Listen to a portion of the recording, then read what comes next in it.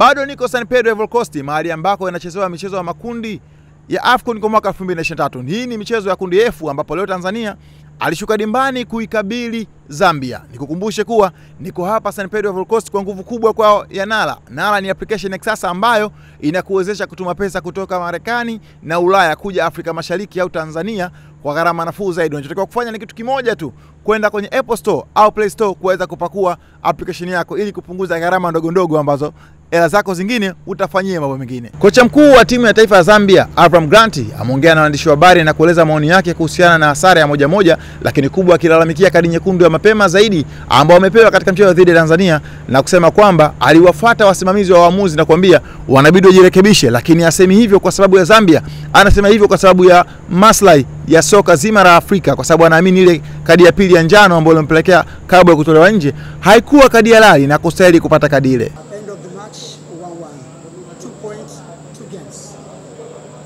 Yes, but you need to remember we play against 10 men in the second half because unnecessary red card that was not even yellow, and the first one was not yellow. It's easy to play against this decision of the referees, you know. When you play 10 men, they change a game. And you see even with 10 men, the boys show a lot of character. We did 1-1, we had 2 big chances before, 1 chance after. We could win the game, and Tanzania is not easy to play against them. They are fighting very well.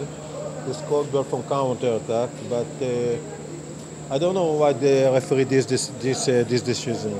I think CAF need to check it, not me. What happened to the charges during the halftime? Kill your boys when they come back in the second half. They were very strong. Yeah, they were strong because they was also angry about the referee, very, very angry. You know, when there is injustice, you can transmit it to energy. And also we changed the system, and the boys, you know, played with 10 men, fantastic for my opinion. Are you happy with the yellow card referee gave you? To me, yellow card. Yeah. I think the referee, you know, I don't want to speak about the referee, but it's rarely that I speak about the referee, but from the 5th minute he was act very strange. So I said to the referee, tell him to relax. Tell him it's a football game, tell him to relax. No, foul, yellow card. Relax, it's a football game, these 2 teams are okay. He gave us 2 yellow cards unnecessary, and then he gave to me. What did I tell him? I told him the truth, but the truth sometimes hurts, so what can I say?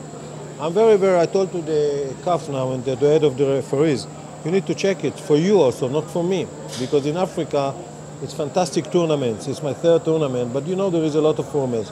So even that people will see, check it. Even gave us penalty that was not only the VAR changed his mind. So,